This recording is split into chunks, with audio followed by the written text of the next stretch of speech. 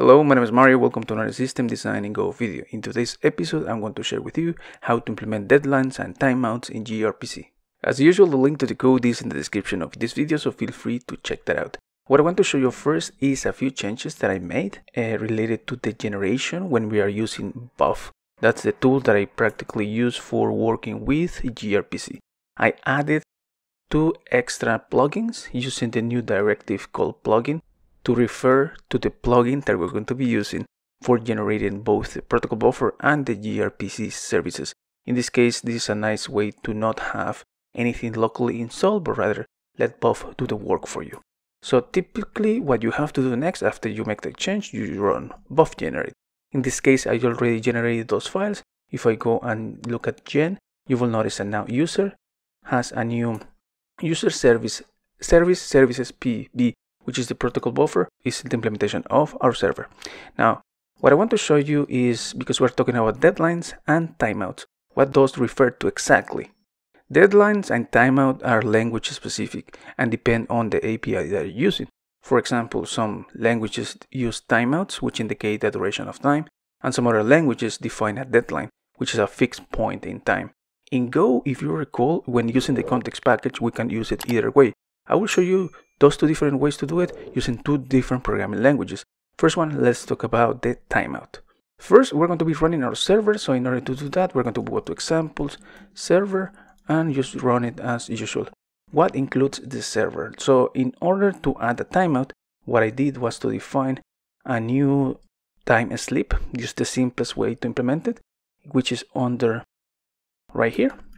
So every time we request this RPC, the RPCs on the server side will be sleeping for 3 times. Now, if we look at the implementation of the client, which is under deadline timeout, you will see that we have deadline and timeout. Let's look at timeout first, which is implemented using Ruby. In this case, the way the API for Ruby is implemented is using a timeout variable. It doesn't define a way to specify a concrete deadline. So because I define timeout as 3, and we are going to be, or rather, the server is taking 3 seconds to complete, and the client is saying, hey, 2 seconds, I'm gone. So if we run that, so when you go to examples, deadline timeout, we do bundle exec ruby main rb, and what is going to happen is that we are receiving what we're supposed to be receiving, but then on the client side is timing out. Again, if we go back, we got to stop the server and we change the implementation to only sleep 1 second, this is going to be working. So let's stop the server, run it again, and run the client one more time. You will see that it's requesting and everything works as expected. So this is the cool thing about timeouts in this case, and again depends on the implementation of the programming language as well as the API that you happen to be using. Now let's look at the deadline. Now in this case we're going to be using Go. For the deadline, things are a little bit more Go related. So if we open up the file in the deadline folder, you will notice that we have the typical configuration for connecting to a server.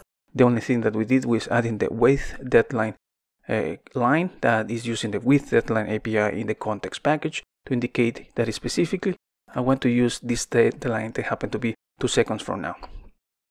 Now the server is still 3 seconds and 2 seconds on the client side. So if we run again the server and we go back to our deadline and we go run the client, you will notice that we receive a request as usual, but this one is going to be failing because now we were expecting it to be completed in 2 seconds. And again, if we go back and change the deadline to, for example, 5 seconds, so we increase it, and we run again the client, you will expect that to be complete as usual because there is no deadline that happened to be executed before what we indicated in the client connection. And that's it. This is how you implement deadlines and timeouts in gRPC.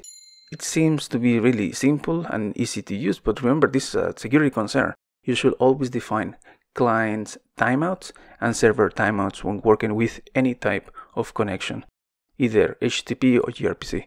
Thank you for watching. I will talk to you next time. Take care. Stay safe. See you.